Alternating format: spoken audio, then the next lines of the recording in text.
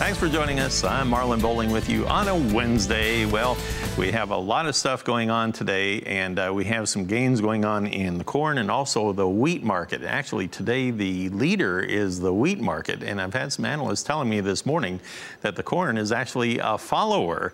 And I wanted to point out this wheat trade here, if we could. Let's go ahead and jump over to Chicago and Kansas City boards, because we have September Chicago wheat now gaining 27 3/4 cents on the day at 5.38. That's just a penny and a half from the high of the day. You know, that thing has bounced now about 27 cents off of its overnight low.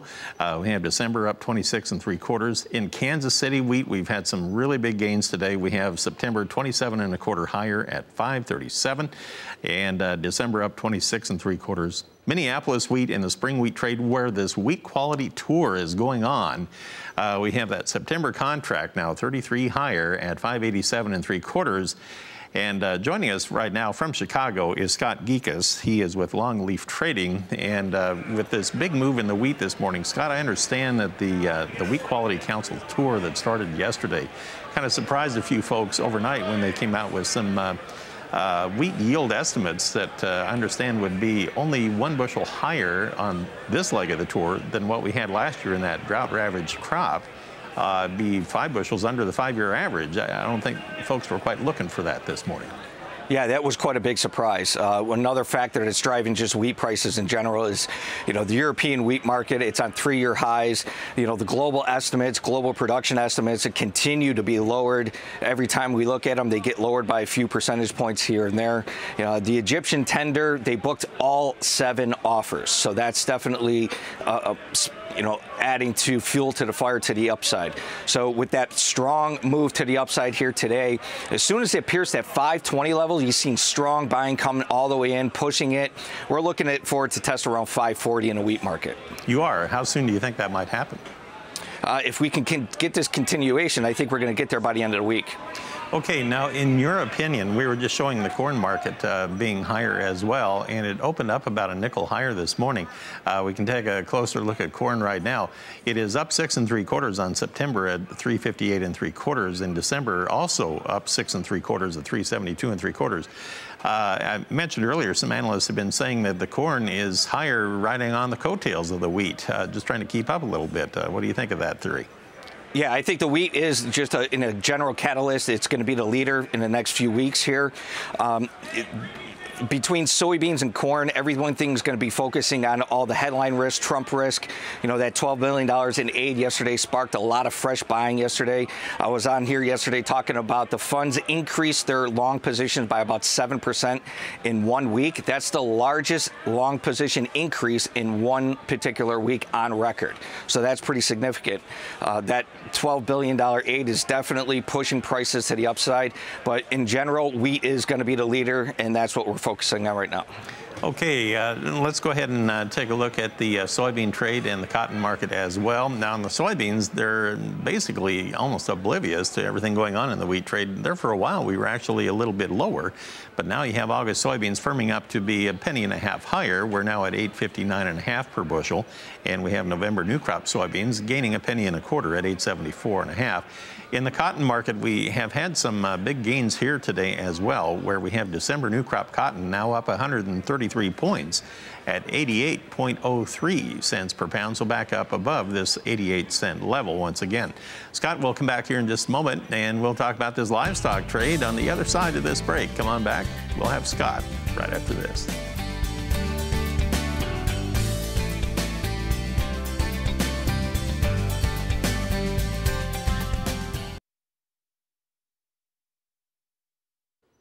Scott Gecas rejoins us now. He's with Longleaf Trading, and he's positioned right now at the edge of the trading floor in Chicago. And Scott, one thing I want to do is run through the livestock trade and then take a look at a couple of the outside markets here as well. Get your thoughts on this. On the live cattle board right now in Chicago, they're right behind you. We have the August contract now trading just 7 cents lower at 107.98. This market chops around either side of unchanged here today. We have the October contract now at 109.72, and that's down 60 cents per hundredweight. We have December down 44 at 114.18. Meanwhile, we have the feeder cattle trade On the August contract, now down 65 at 152.10. We had been as high as 153.12 and then backed away from that now. So now we're back within about 25 cents or so of our low of the day. The September feeders now down 82 at 152.70. October down 73 at 153.82. And then you look at the lean hogs, and they came roaring out of the starting blocks this morning. We have the October contract now up $1.13 at 53.65. Remember, in the past week and a half, we've made several new contract lows. So that market has really sold off here for several weeks. We have the December lean hogs up $1.08 this morning at 48.60 per hundredweight right now. The dollar value, I wanted to check on that, see what the value of the futures are doing on the U.S. dollar index, and we have September down 190 points now at 94.190.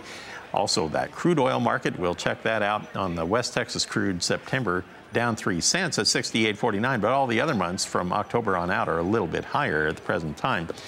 Let's turn to Scott Gecas here. Scott, with the feeder cattle turning around and going a little bit lower now, how much of that do you think is attributable to the rally that we're seeing here in the corn market? Yeah, it's definitely a catalyst with the corn market. You got to remember that the cattle on feed report came out the other day, and it was up 11%. With the big supply concerns going through the whole protein complex, that's definitely been a concern. You know, with all the news and all the fundamentals, it's definitely bearish. The only thing that's been positive is the strong cash trade in all the protein complex. So we're still eyeing that 110 level in the cattle market. We're going to see if we can pierce that. If it pierces that 110 and we get a strong close above that, we do have room to run to the upside. Now, the cash cattle trade has really been holding off for the past couple of weeks, although late Friday afternoon, things really did break loose anyway. And from what I have heard, talking with folks, they said that that market, the way it finally developed, it was fairly supportive overall at prices that they thought should have helped to stabilize that cattle market this week. How do you read the tea leaves there? Yeah, I mean, with the cash trade, I mean, that is holding these markets a little bit higher. You know, last week we were trading, the cash traded around 109. Yesterday we had offers around 115. So that's definitely sparking a little bit of support for this market right now. And on the lean hog trade, there is a fact that we have some Smithfield plants shutting down this week, I guess, for some maintenance issues, maybe some software upgrades, et cetera. It sounds like they typically do that this time of year on kind of a rotating basis to get things updated at their plants around the country. Is that basically impacting here this lean hog market very much today or not? Well, the lean hog market in general, on a technical side, the chart's absolutely broken. That 65 level I've been talking about for a few weeks, that is a line in the sand. If it breaks 65, we got room to run to the downside. You know, with the Smithfield plants closing down, that's going to add a little bit of support, you know, to alleviate some of the supply concerns. If they're not open, they're not going to be ramping up the supply. So that's definitely a little bit of a bullish catalyst, but not very much on the technical side. Okay, and we have noticed a weaker trend on the cash markets, plant-delivered hogs here recently. Thank you, Scott. Appreciate the time today. Scott Gecas. He's with Long Leaf Trading, and he's located right there in Chicago.